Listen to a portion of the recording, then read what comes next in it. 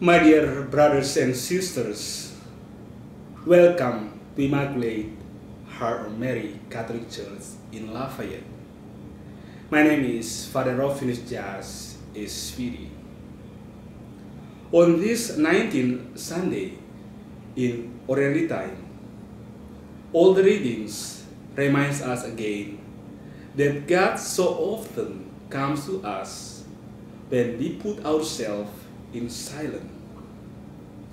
I believe that spirituality of silence, quiet, and pray is so important in our life because God very often approaches us when we are in quiet, silent, and pray alone.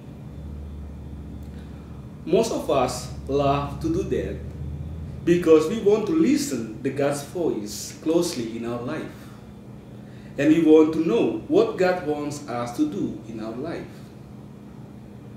Elijah was one of an example. In the First King, chapter 19, verses 9a, 11 to 13a. Elijah knew exactly that God is often encountered in silence. That's why Elijah went to the mountain of God, Horeb, alone. And he went to a cave in the mountain of Horeb, where he took a shelter. When he alone, in quiet and pray, he heard the God's voice, and God said to him, "Go outside and stand on the mountain before the Lord. The Lord will be passing by." A strong and heavy wind was rending the mountains and crushing rocks before the Lord. But the Lord was not in the wind. After that, the earthquake and fire came up, but the Lord, the same thing, was not there. But when Elijah was quiet and silent alone in prayer, he heard the God's voice whisper sound to him. He knew that God's coming to him. That's why he hid his face in his cloak and went and stood at the entrance of the cave. In this point, Elijah heard the God's voice, and he felt that God approached him because he put himself in silence and prayed. The same thing with Jesus in the Gospel of Matthew, chapter 14, verses 22 to 23. After he fed the people, Jesus made the disciples get into the boat and proceed he to the other side while he dismissed the crowds. After doing so, he went up on the mountain by himself to pray.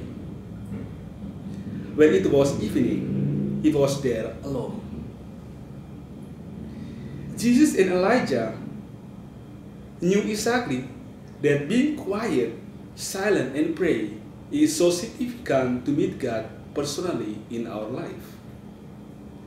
Therefore, if we want to know God better in our life, we have to spend a little bit our times in quietness, alone, and pray.